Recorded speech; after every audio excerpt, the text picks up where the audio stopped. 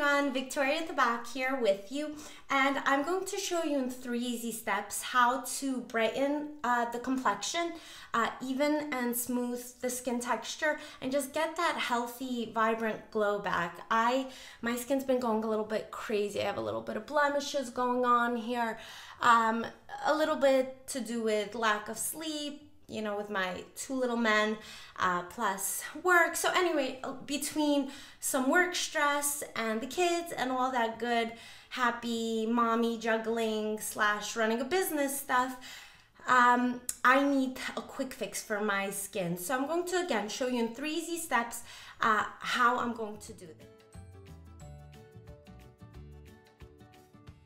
So I'm going to exfoliate the skin with my pumpkin enzyme. And I'm going to just put a little bit in my glass bowl. That's perfect. You can apply it with your fingertips. You can apply it with a brush. I'm going to use a brush. Just a thin layer. And I'm going to keep it on for about a minute. You can keep it on up to 3 minutes if you have thicker or less sensitive skin. I actually have very, very sensitive, redness prone skin. And just up.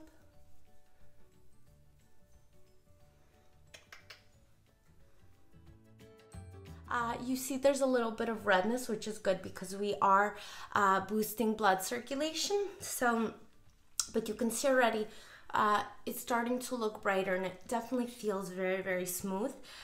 So now, to help with the redness and the sensitivity, and also if there are any kind of visible capillaries, I'm going to use the anti-redness botanical serum, and I cannot live without this. This is really great for anybody who has sensitive skin or rosacea, and I'm actually going to use this before I apply the mask. So just a pumpful will be plenty.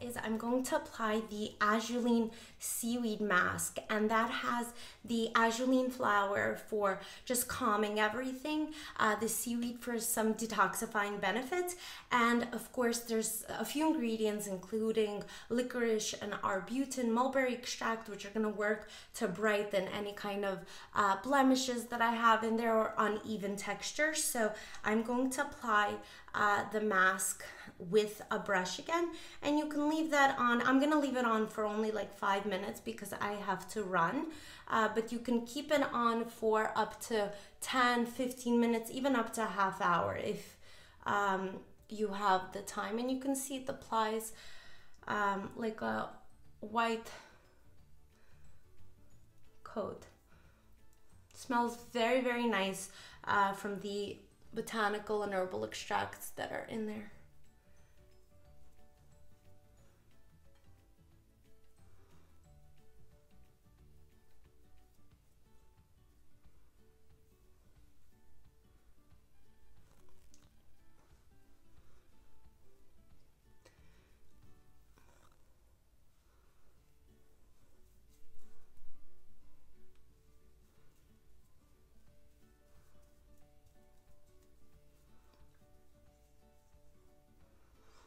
Alright, and I'll leave this on, like I said, for 5 minutes or so, but you can keep it on much longer. But when you gotta run, this whole 3-step process can be done in under, I would say, like 6 minutes, okay?